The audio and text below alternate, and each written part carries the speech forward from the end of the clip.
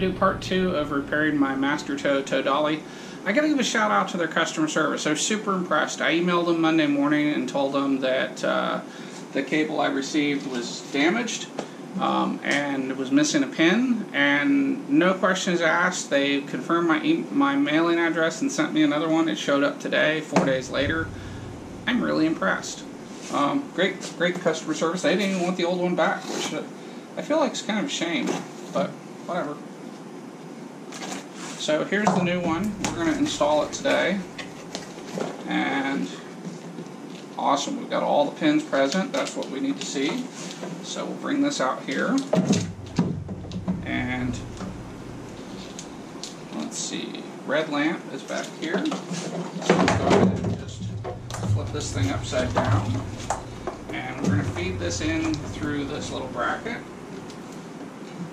and then it just lines up and pops in, which is awesome because that's all it needed to do last time.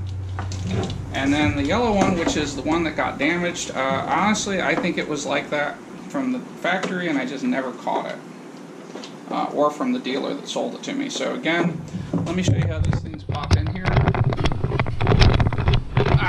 So you slide them through here, and then these 3 pins line up with those 3 sockets, and you just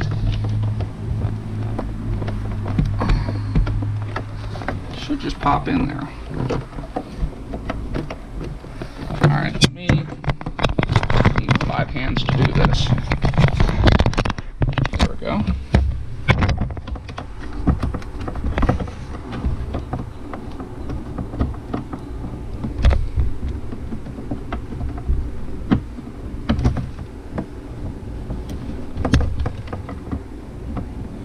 This could be why it was never in there in the first place.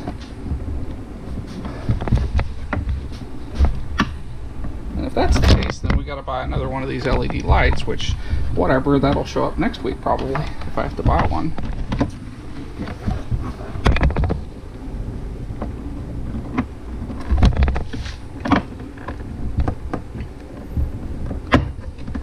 There it goes. It was just really tricky to get in there, and I'm sure that's why it was never done in the first place. I've got some bargain zip ties from Harbor Freight, and I'm just going to put this back in. I went and looked at the other one, and this is pretty much how it goes. So first I'm just going to start these and get them in place. It's probably one of the better wiring systems I've seen on a trailer. This trailer lighting wires just take a ton of abuse. And the fact that this is modular and just snaps together, I'm impressed. Definitely makes it worth buying a MasterTow tow dolly.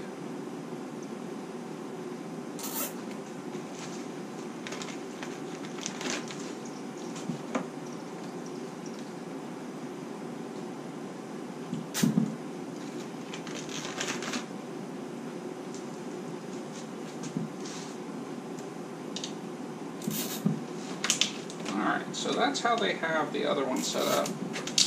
So we're just going to mimic that.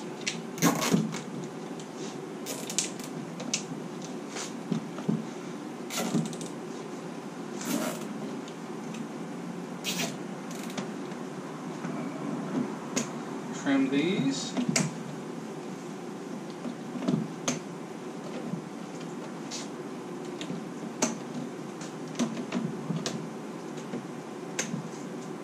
Back.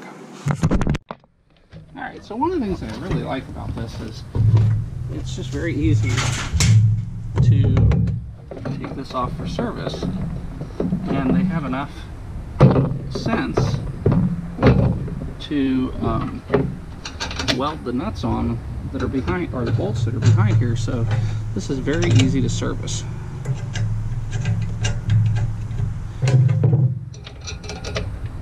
And this is something that's been on my list since, because it was never right.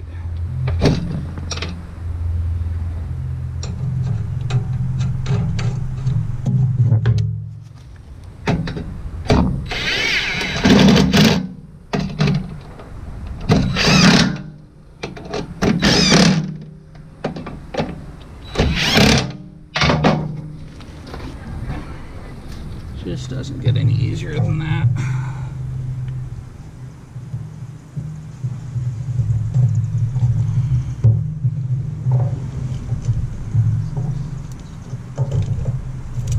And I'm just going to tuck that down in there, which is how the other one is, and we're all done.